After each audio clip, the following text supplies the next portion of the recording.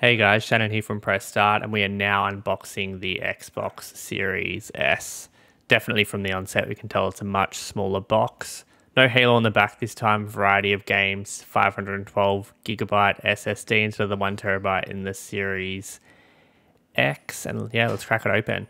Again, straight away we have the Power Your Dreams little slip. That's the Xbox Series X S logo, and gee, yeah, I can tell straight away it's so much lighter than the Xbox Series X, and to be honest, any console I've ever held before. Let's crack it open without taking too much of your time, hopefully. Yeah, instantly you can tell how much smaller this is than the Xbox Series X. Like, obviously I was prepared for it to be small, but I feel like this is on another level to even what I expected.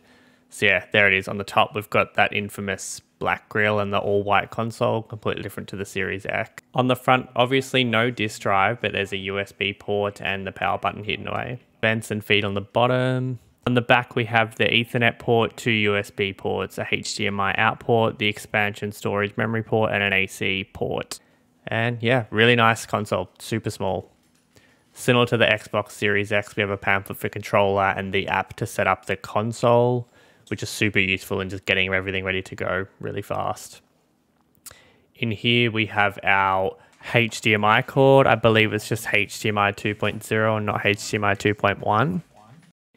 And power cord. Obviously, the brick is still inside the console, which is impressive given how small it is. Let's get this controller out.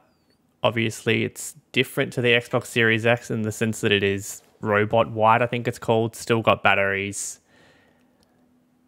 And same joysticks, new D-pad as well, share button there, and your new triggers, which have more tactility and they're lower profile. Really, really like them. If you haven't read the piece on the side about the new controller, I absolutely love it.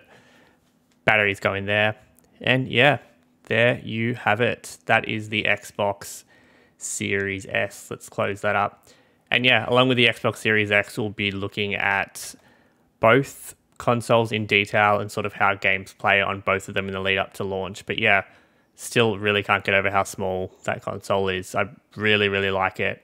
Definitely when it was first revealed, I had some reservations about how it looked, but in the flesh, it's really nice and a completely different look to the Xbox Series X for sure. All right, on that note, let's wrap this up and yeah, chat soon. Bye.